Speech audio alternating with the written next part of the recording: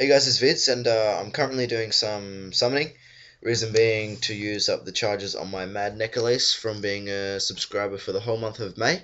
I think it's because of the Madman, I'm not sure, but yeah, the reason I'm doing that is because I'm getting double XP in summoning, and that's a lot better than doing the 1.1 times multiplier on bonus XP weekend. And as you see there, just and some current goals I'm going for right now is 96 smithing, 93 thieving, and 95 rune crafting, so I can boost up to 97 in all gorged effigies, as well as getting 90.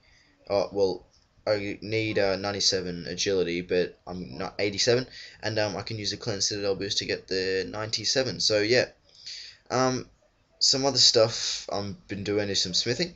As you can see in my account, I've got 1 mil smithing XP. Yeah, as I said, I want 96 smithing so I can do the +1 boost to get to 97. And after that, I'm going to be doing thieving, and then I'm going to be doing some rune crafting. So, the reason I'm making this video is just to see if you guys like this style of video. If you do, please tell me in the comments and leave me some suggestions on what you guys want me to talk about. So yeah, that'd be muchly appreciated. And sorry for making such a short video, guys, but I'm gonna wrap it up here. And thanks for watching, guys.